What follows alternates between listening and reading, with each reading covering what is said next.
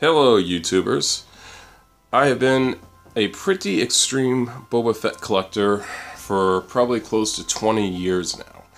And one of the things I have searched for on YouTube are other reviews of Sideshow's life-size Boba Fett. And thus far, I haven't been able to find anything other than promotional material. So, as a proud owner of it, I figured I would do the community a favor and show everybody exactly what he looks like. So I've had mine since the initial release back in 2015. So actually mine had the very strange long neck that was associated with the initial release.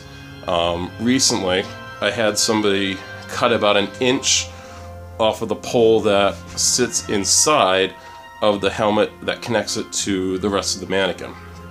And that really did help it a lot. Still probably could come down a little bit, but I don't want to take too much off and regret it. I have also painted a couple things that kind of irked me. For instance, on this right gauntlet here, the four little darts, I painted the black and the red. And then also the other major alteration that I made was to the rangefinder. The regular release is just a big black chunk of plastic. It looks pretty terrible. And it's something that I always found just really distracting, since this part over here is supposed to be kind of a transparent, and it's supposed to have LEDs up top. So I just kind of matched the colors as best as I could, and it ended up looking pretty decent. And I had a fun little trick where inside, I don't know if you'll be able to tell, but it's supposed to be a screen, so I masked off the whole interior screen and just sprayed it with a healthy coat of gloss finish spray paint, the sealer, so it gives it sort of a nice reflective quality, so it looks like an actual screen inside. But other than that, he remains untouched. So he stands about 6.5 feet tall, and includes the lit base, and has some pretty nice detail. Overall, I really love it. It's certainly one of the centerpieces to my collection. It's not perfect, though. There certainly are some funky components to it. People who are really into Boba Fett will nitpick some of the details. For instance, this is the Return of the Jedi mythosaur.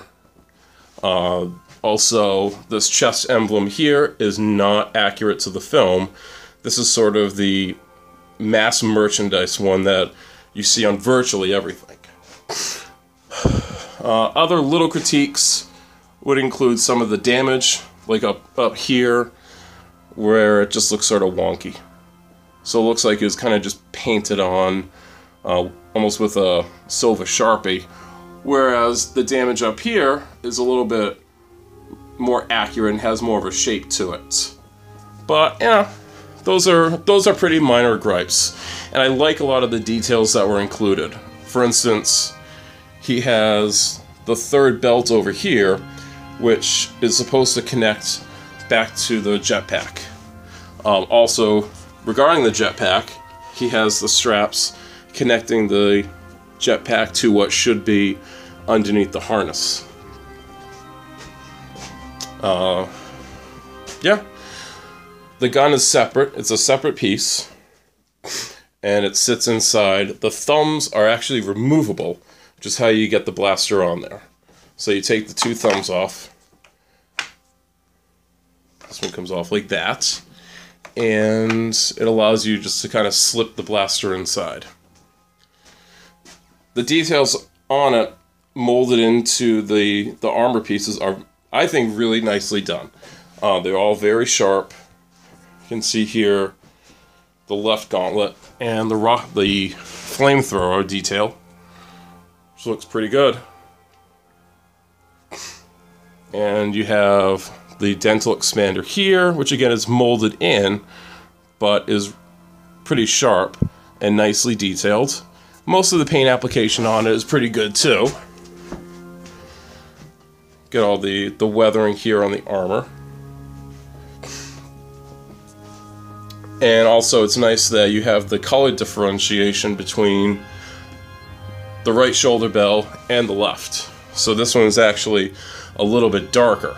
Just like here on the armor, the right armor piece is actually a little bit grayer compared to the rest of the armor. And you may not really be able to tell in this lighting, but it is. And it's one of those subtle details that just really helps to sell the overall piece. Another critique that I do have of it is the overall size of the helmet. It feels a little bit undersized, but it doesn't feel as bad since lowering it. Before, it just felt way too small, like his head wouldn't fit inside. But I think part of it is just sort of a trick of the perspective, the way the helmet angles up a little bit. So when it was so high up, you couldn't see any of this angle, so it just made it feel a lot smaller.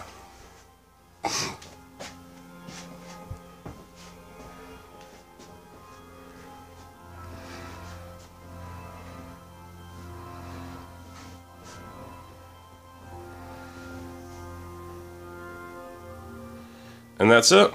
So if anybody has any questions, wants to see anything else, any comments or feedback, I'd love to take a look at them. Thanks for watching.